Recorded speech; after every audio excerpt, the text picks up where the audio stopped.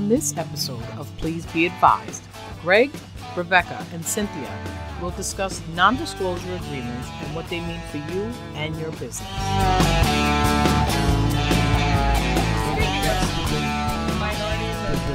Argument going on right now, right? I mean, look at Donald Trump. Yeah. Speaking of Donald Trump. Speaking of. Yeah. Who wants to talk about the non-disclosure agreement for Omarosa? For Wacky Omarosa. Give us a little background. So the president, Donald J. Trump? He's Donald John. Donald John, right? Not my president. Donald John, not my president. Well, this is interesting. So she has her book that's going around, obviously.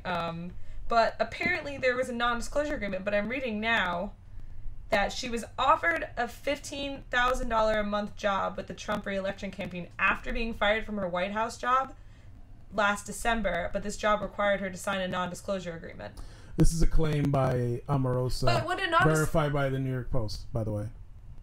But with the non-disclosure agreement, so they're saying she can't talk. Well, the White House is claiming that she signed a non-disclosure agreement during the campaign, which carries over to her leaving public office. Of course, like any agreement, you have to read it and see what the definition of confidential information is, which that's true. Always has certain exclusions, assuming it was properly negotiated. It has term limits. It has expansions. It has and whether certain things fit into the definition. But I think the bigger question that everyone's debating is, in a private context, when you are a private employee and you're a private contractor, you can negotiate away rights left and right. You can agree to things. But she was not employed by Donald J. Trump in her capacity as when she worked for the White House. So information that was disclosed to her in that capacity was not disclosed to her by Donald Trump. It was by the United States of America. Well, there are experts that are saying that this non-disclosure agreement is not valid because she's a public employee. But did she sign it after she left the White House, though? No. Oh, okay. She signed it before. She, according to the White House, all members of the West Wing signed a non-disclosure agreement while they were in the campaign. But why would that carry over to the White House? Well, that's the question. It doesn't. It doesn't. Well, experts are claiming that the courts will have to decide that. But I mean, and part of it, the information she's disclosing, who does it belong to? Whose information is it? Who has a right to object to it? I mean, if it is, confidential information of Donald Trump, or is it, information, that belongs to the government as her employer, disclosed to her by the government, in a sense, so that, and it's information of public concern, and you can't. That's a sort of you can't contract around. Well, beyond the legalities of her alleged agreement, how do we feel about non-disclosure agreements in business, and maybe let us know about some of the legalities on that. I mean, in a business context, they're absolutely 100% necessary and necessary or legal. And legally enforceable. There's various different contexts. There's the employment context, where you have most employers always have them with their employees, and a lot of times it's more to protect their clients' information than it is their own. But sometimes they can be used as weapons in terms of indirect non-competes or non-solicitation. You have this concept of inevitable disclosure that if you go work for, even if you didn't sign a non-compete, as long as you have an NDA, if you go somewhere else that's a competitor, there's no way that you're not using the confidential information that you learned here, so we're going to use that to enforce. So as an attorney, you think that non-disclosure agreements are good? I mean, they're different contexts. Who are you representing? I guess as an attorney, just whose perspective. But I don't like them to be used as weapons in an employment context. I don't like any non-competes in general in an employment context. And I think that particularly when you have employment at will, the idea that, unless you're talking about going from Coke to Pepsi and stealing the secret sauce, get over it. Well, can you tell us a little the difference between a non-disclosure and a non-compete? So a non-compete basically says you cannot work for, within a certain time after you leave, you can't work for a direct competitor. They're generally only enforceable within a limited geographic range and limited time. It varies by state. There are a few states who won't enforce them in any context. So is that similar to what happened with Live Nation? And I believe it was Live Nation previously. I mean, there's certainly some of those concerts. Yeah, there's Beyonce also so that's also with the radius. Yes. A lot of artists, when they book a festival or they do something like that, they say they agree within so many months after this festival you won't book another festival within this geographic radius, and they're generally defined on, in terms of deciding what radius is reasonable. Traditionally they looked at, well, where is this business operating and who's really likely to be a competitor. But it gets distorted when now almost every business has a much broader national, if not international, scope in which they do business. So you have some of these massive saying anywhere in the United States or Europe, or something like that, where you've made it ridiculous, and they say, well, that's really where our competitors are. Our competitor, used to be your competitors were in a more localized place, and then the idea was it's a reasonable restriction because think about if you're in a small town and there's 2 bagel stores in the town, and people have a choice between 2 bagel stores. If you leave one bagel store and you go to the other bagel store and you tell them this is how they make their bagels so much better than your bagels, it really has potential to hurt that business and take away, a significant amount. And they're like, we taught you how to make this bagel, and now you've stolen that. And it's really, and you had situations in the past where people would send people to go work for someone else on the idea, learn their secrets and come back. But it gets very distorted now when you have the competition landscape is not like that. People have a lot more choices, they have a lot more opportunities, and employers can take advantage of that to try to overreach with these things. And then of course it becomes too limiting on the person. What are you, crazy? Like, what do? I book concerts, or I book, and you're telling me Live Nation at nothing in the state of California. And they're like, well, that's our business. We have offices all over California, and they were able to show a presence in various states, so we could say, and we want to sell a concert where people in California want to see you. If they have multiple options to see you at all these concerts in any week, they have less of a reason to come to our concert. So tell me really quickly, non-disclosure, the difference. So non-disclosure is just about information, and it's how you define information, and you have to be very careful in the agreement. Sometimes people say confidential information is only a written document where I wrote the word confidential on it, or an oral conversation that we have where I identified it as confidential at that time and followed up with a written memo saying the conversation we had on July 15th was confidential. This can become, extremely important, particularly obviously in any M&A type context, or even, let's just say what happened with Elon Musk recently. And it's a little bit different, but he was at his house with his girlfriend, and there was another girl. His girlfriend is some rapper, and she had another girl who was apparently eavesdropping in the background, hearing them talking about Tesla and taking it private. And she went out publicly and was like, these people don't know what they're doing, and he made up some bullshit and said we're taking it private, and then said it's a violation of SEC rules when you're a public company to sort of make false statements. And he said funding security, tweeted that he didn't have the funding and went on a whatever, and she came out and said that. When you have a business, and even if you're kind of talking to someone about maybe selling that business, or maybe, and your employees find out about that, or markets react, there are major consequences. You have to have methods of protecting information, your trade secrets, the things that make you competitive as a business, and also that protect your business from mutinies, from false information, so you certainly need, to have, and so businesses can collaborate and not steal each other's information.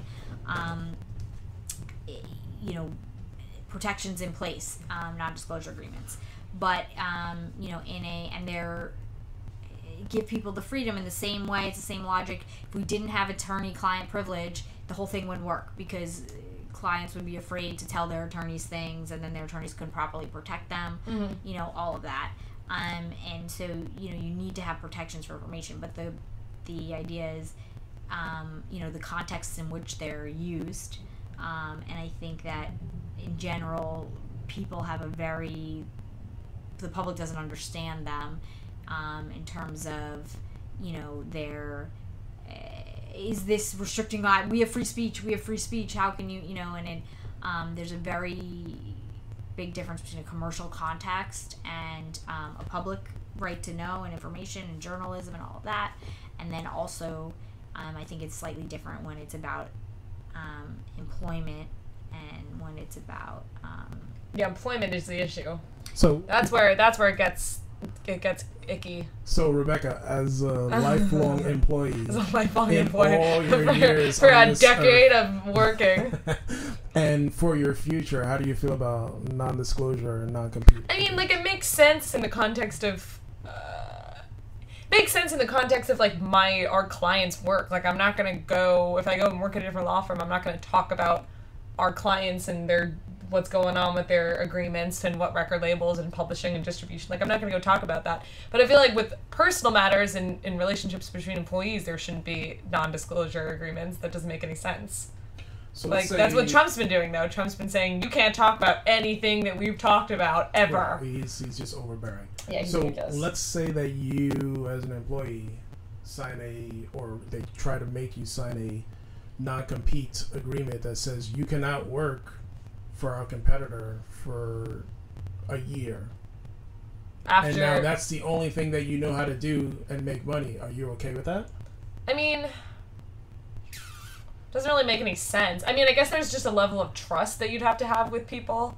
But there is no trust. They're making you sign that agreement. No, I know. I'm saying, why should you at the end of the day? Like, are people like, I'm not going to go. You have to. I mean, no, I would say there's not one company or one, you know, at a very minimum, you're going to get an NDA. Yeah. And that's just, as a company, as a law, you have to put that in. Now, whether the company chooses to enforce it, right, is a totally different. Now, Cynthia, that's true. Do you think that non-compete agreement that, in your opinion, doesn't allow you to work for a competitor for a year, is that enforceable? I think that in this, it's extremely industry specific. We have to look at how limited is it, how small is your industry, how big is your industry, what kind of opportunities are there. Also, you know, somewhat geographic scope. Well, let's pretend we have a tech startup. Okay.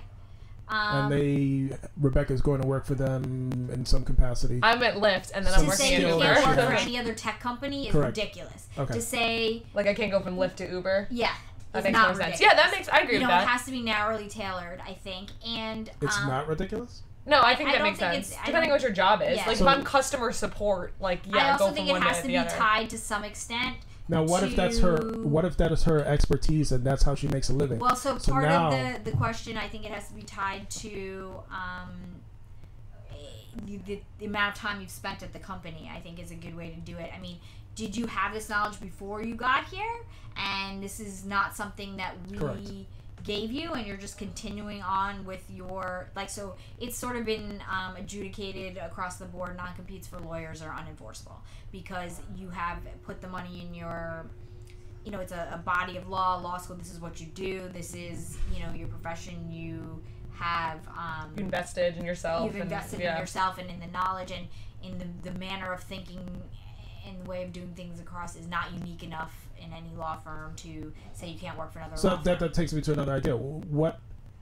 Let's say that she's an attorney who becomes general counsel for a tech startup, and they make her sign a non-compete saying she cannot work for another. The attorneys is different because they also say that the client information is protected by your attorney-client privilege, so that you cannot use that anyway, so that you therefore don't need a non-compete because you have that. Whereas outside of other professions that do not have attorney-client privilege, you need some protection for the information. But I would say, so you're a software engineer, like, you can do, you know, it has to be very, very narrowly, like, what's your job at Uber? You could maybe, I wouldn't say just because you worked at Uber, you can't work at Lyft. But if you worked at Uber being the person who designs the congestion pricing structure for New York City, you can't be the congestion pricing structure, the exact same job, doing the exact same thing for a direct competitor for a limited period of time is reasonable. I can see that being for marketing, too. Like, if I'm a marketer for Bumble, I can go be a marketer for Tinder. I can see that being similar. The idea that you're not going... The profession is to be a marketer. Yeah, if you're in but marketing. if it's for a direct competitor in the same market, and I can just say, knowing people who work in marketing and have gone from direct competitors, without a doubt, 100% they're using the techniques and part of what they're getting hired for. Oh, 100%. Because we want you to tell us what's going on. What's going on the other side, yeah. And the idea that it's not just a coincidence. Oh, I just happened to be applying for this job. Yeah. Like, whatever. So for business owners, what's the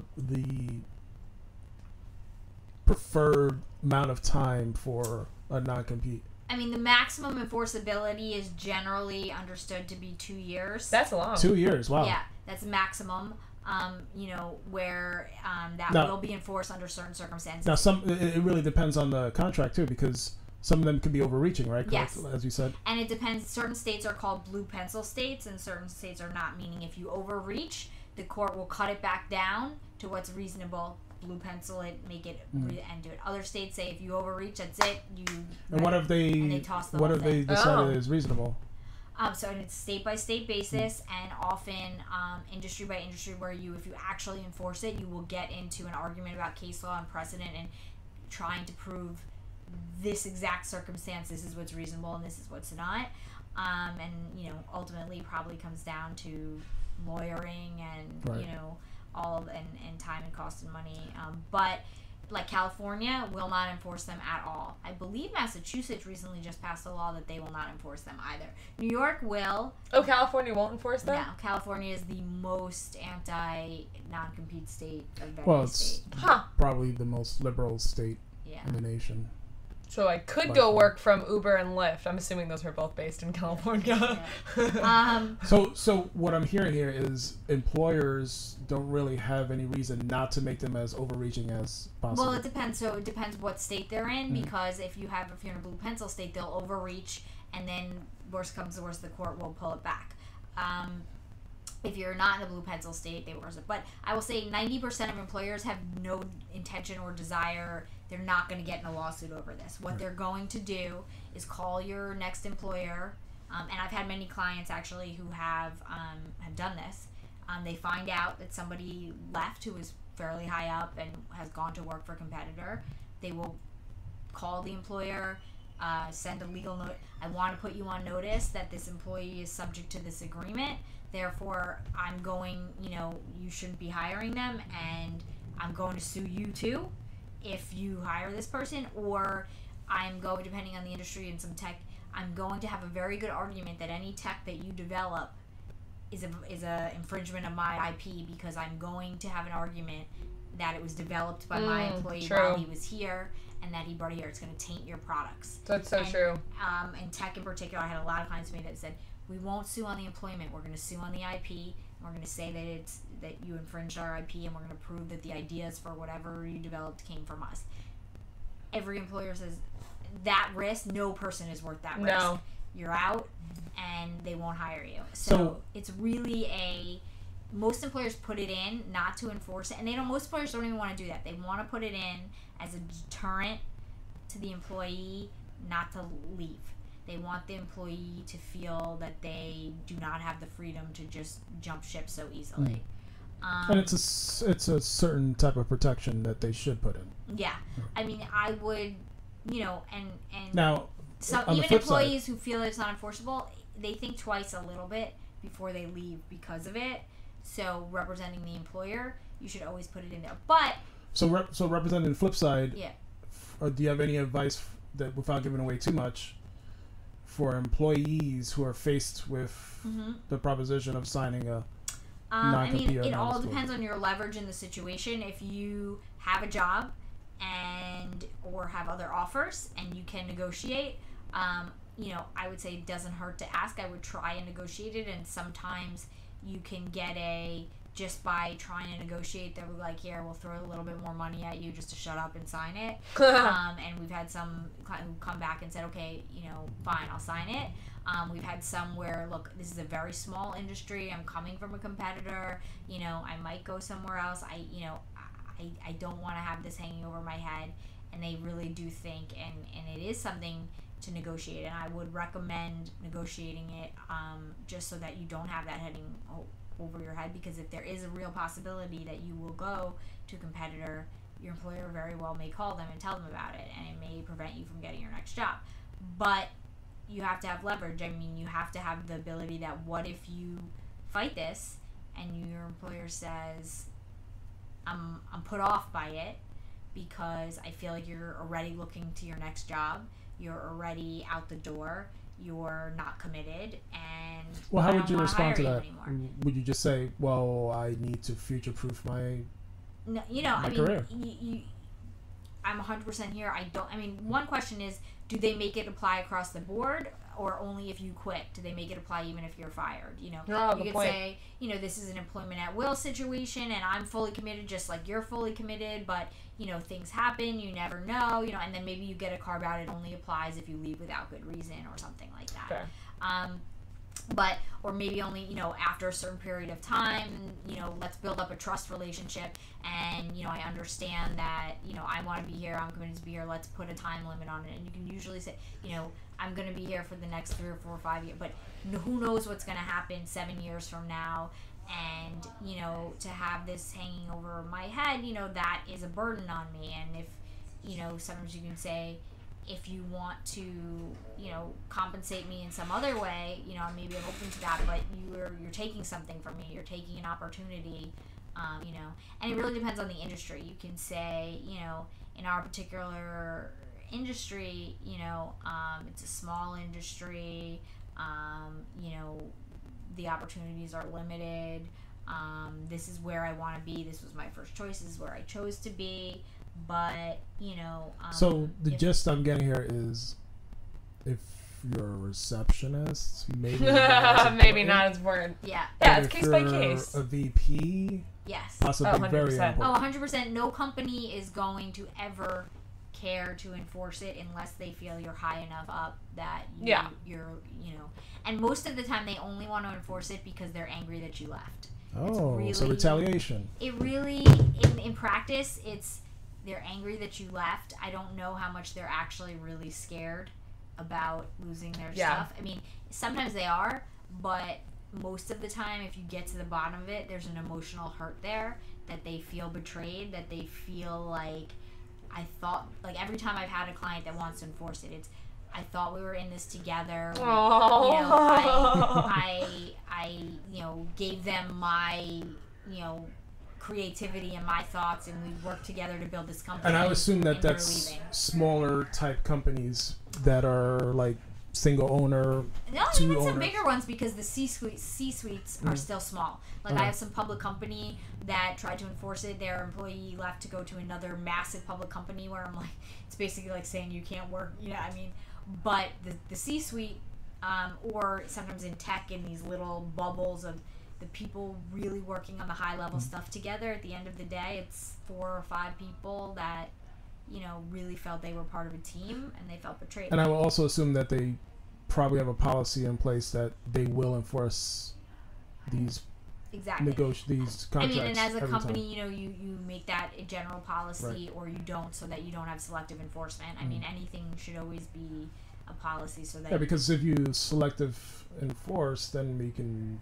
It detracts from your argument. Yeah. Right. Well, and it also your argument for enforcement is always that it's the court only will enforce it if it's necessary to protect your trade secrets. And when they see that the motive is not really to protect your trade secrets, but it's more personal, then you lose credibility. So if that, let's just go into that scenario really quickly.